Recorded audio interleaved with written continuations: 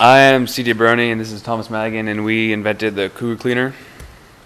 So our original idea for this project was similar and accomplished the same goal, but it was much more complex, expensive, and not as efficient.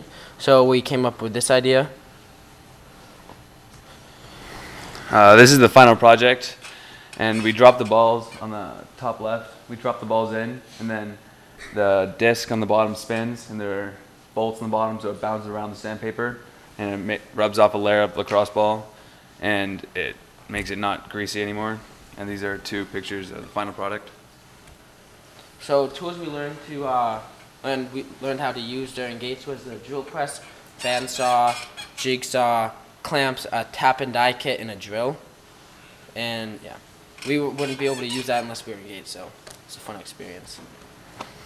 This is our sketch we did, and it's 2 feet high, 1 foot length, wide, 9 inches from the top. Wires are connected to the 12-volt battery. The spinning wing disc is connected through a threading of a bolt and a 5-gallon bucket. And our bottom box is made out of plastic and wood. So our marketing plan, so it costs $95.01 to build, not including the charge for labor and assembling the product. So we would use a 35% markup. The retail of the product would be $128.25, and our target audience would be sold to high schools and college level players and coaches. Problems we encountered: getting the disc to spin. We had to thread the motor and screwing on a disc. Threading on the motor is tap and die kit set. Getting the right length for the bolts. Measured hole and added 1/4 to the bolt. Taking the dirty layer off the ball is gluing the sandpaper onto the bucket and letting it spin around. And getting the ball to bounce around in the bucket is drilling bolts or nails into the bottom of the bucket. So overall, we thought Gates was a fun class. We got to learn a bunch of new things, and we can't wait to do it next year. Yeah. And then we have the competitor, or a competitor. It's a ball scratcher. And the ball scratcher is a similar product, but it's more expensive. It's usually sold for $150. And it's also not as efficient. It won't clean the balls as well after research. That's it. Thank you.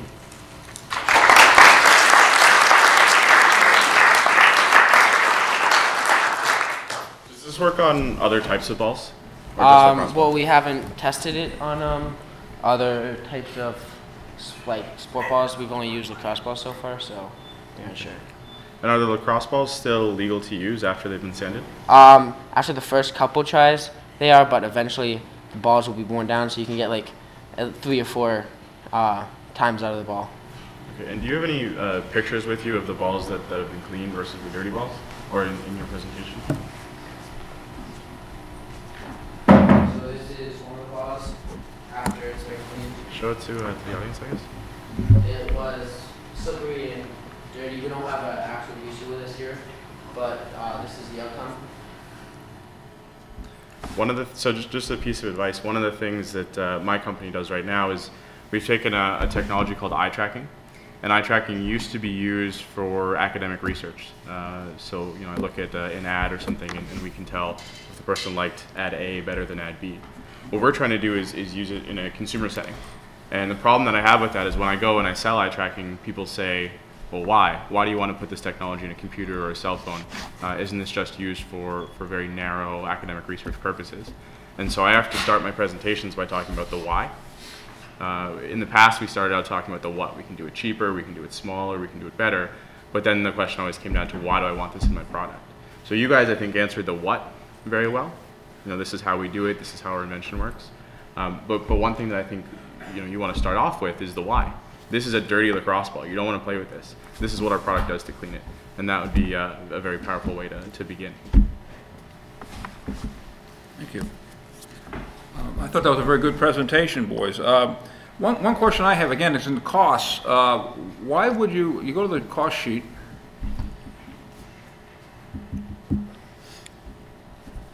We'll get there. I think you've done a good job in capturing your costs, and you understand what a margin is, but you don't have it up there, but that's okay. Have you researched what it would cost to get a unit that you could plug in versus one that has to use a battery? Yes, we did take that into consideration, and it would be roughly $30 to $40 less expensive because we would not need the 12-volt battery. Less expensive? Yes. I would think so. And a lot easier to plug in. You don't have to carry the battery around. It's, just plug it in the wall. I applaud I really do. Well, let's take a look at that. So you have $95, so a large part of that is the battery. So if you can get rid of that battery and just plug it in the wall, it'd be much, much better, much cost effective, more margin especially. I applaud your market research. That's a good idea to understand who else is doing what and what their costs are. That's very good. And I was there with a number of young men yesterday. I can attest that they put the ball in, it was dirty. When it came out, it was clean. So you might want to, in a presentation, make sure people understand that all the more. It works, and it does work. Thank you. So a question I have is somewhat similar to, can you put other balls in here? But the question is, do you imagine any other objects that would need to be sanded or, roughened to some degree? Well, like I said before, I don't think, we haven't, done any other tests, so we aren't sure. But we probably will eventually try that. Okay. Any questions from the, yes? Yes, the sandpaper can be removed. The question was stated as, is the sandpaper replaceable? The sandpaper is inside the bucket and you can peel it off. So yes, that's the only part of the project that will be get worn out, so you will have to replace that part.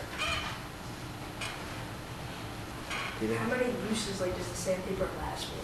How long before it wears out? We haven't tested it, but we haven't had to reuse it yet, and we have tested quite a few balls. Oh, so fair enough. yeah. Carlos? Do you put more than one ball at a time? You can put one or more balls in at a time, except it'll take longer. So the fastest way is to put one at a time. Wilson? What was the most expensive thing to buy? The battery. How is your product better than the ball scratcher? Well, like I said before, it's $20 cheaper, and it is more efficient because I have seen the ball scratcher work. It does not clean off the balls as well because there will be some scratch marks left over.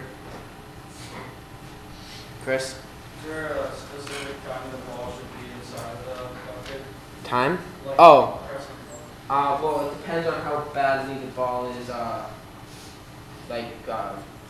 worn off. So, a ball that's just been, scratched up won't take as long as a ball that's, waterlogged and bed in mud. Question I would ask is about safety. Do you have precautions on this device to stop this from, say, your hand being in there and sanded away? Well, we have a switch that turns the motor on and off, and the ball is flying out. We do have a cover.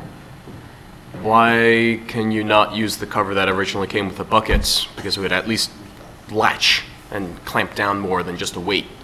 Because this is heavier, so even if the balls, it won't knock it off. Okay.